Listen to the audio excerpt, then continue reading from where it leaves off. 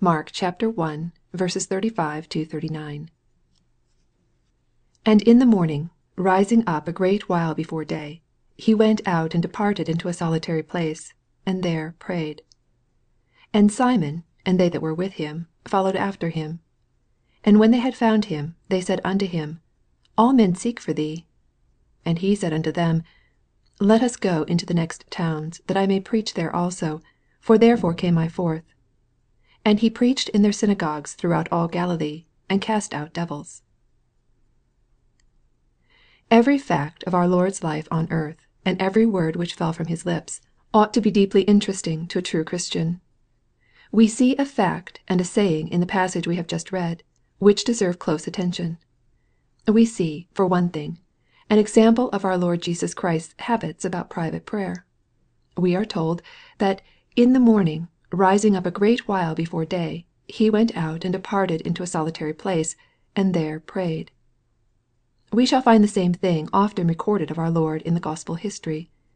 When he was baptized, we are told that he was praying. Luke chapter 3, verse 21. When he was transfigured, we are told that, as he prayed, the fashion of his face was altered. Luke chapter 9, verse 29. Before he chose the 12 apostles, we are told that he continued all night in prayer to God. Luke chapter 6, verse 12. When all men spoke well of him, and would fain have made him a king, we are told that he went up into a mountain apart to pray. Mark chapter 14, verse 23. When tempted in the garden of Gethsemane, he said, Sit ye here, while I shall pray. Mark chapter 14, verse 34. In short, our Lord prayed always, and did not faint. Sinless as he was, he set us an example of diligent communion with his Father. His Godhead did not render him independent of the use of all means as a man. His very perfection was a perfection kept up through the exercise of prayer. We ought to see in all this the immense importance of private devotion. If he who was holy, harmless, undefiled, and separate from sinners, thus prayed continually, how much more ought we who are compassed with infirmity? If he found it needful to offer up supplications with strong crying and tears, how much more needful is it for us, who in many things offend daily? What shall we say to those who never pray at all, in the face of such a passage as this? There are many such, it may be feared, in the list of baptized people, many who rise up in the morning without prayer, and without prayer lie down at night. Many who never speak one word to God. Are they Christians? It is impossible to say so. A praying master, like Jesus, can have no prayerless servants. The spirit of adoption will always make a man call upon God. To be prayerless is to be Christless, Godless, and in the high road to destruction. What shall we say to those who pray, yet give but little time to their prayers? We are obliged to say that they show at present very little of the mind of Christ.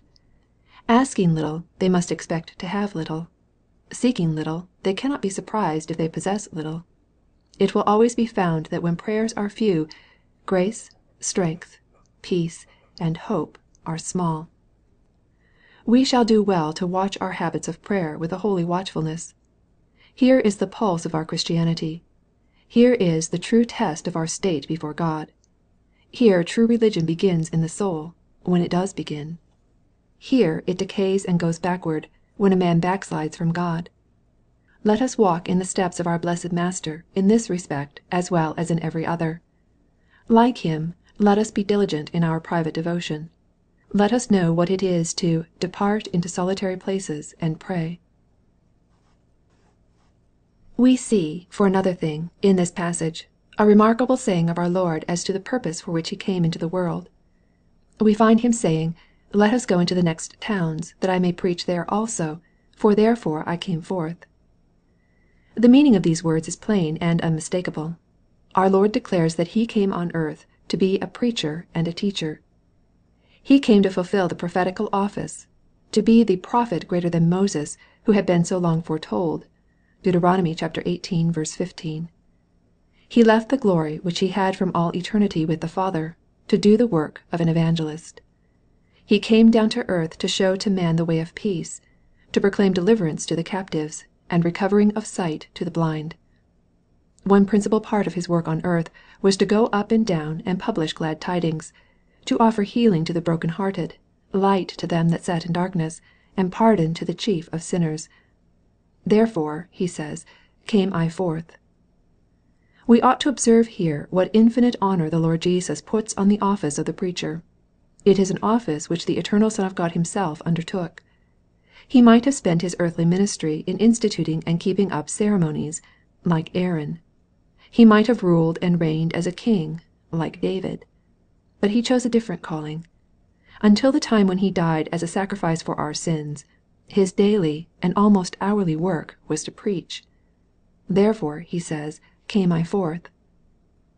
Let us never be moved by those who cry down the preacher's office, and tell us that sacraments and other ordinances are of more importance than sermons. Let us give to every part of God's public worship its proper place and honor, but let us beware of placing any part of it above preaching. By preaching, the Church of Christ was first gathered together and founded, and by preaching, it has ever been maintained in health and prosperity. By preaching, sinners are awakened. By preaching, inquirers are led on. By preaching, saints are built up. By preaching, Christianity is being carried to the heathen world. There are many now who sneer at missionaries, and mock at those who go out into the highways of our own land, to preach to crowds in the open air. But such persons would do well to pause, and consider calmly what they are doing. The very work which they ridicule is the work which turned the world upside down, and cast heathenism to the ground. Above all, it is the very work which Christ himself undertook.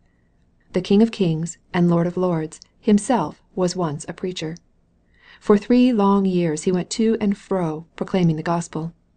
Sometimes we see him in a house, sometimes on the mountainside, sometimes in a Jewish synagogue, sometimes in a boat on the sea.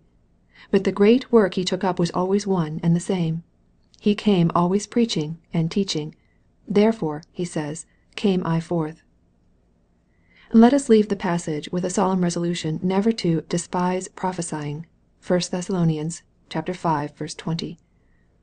The minister we hear may not be highly gifted. The sermons that we listen to may be weak and poor. But after all, preaching is God's grand ordinance for converting and saving souls.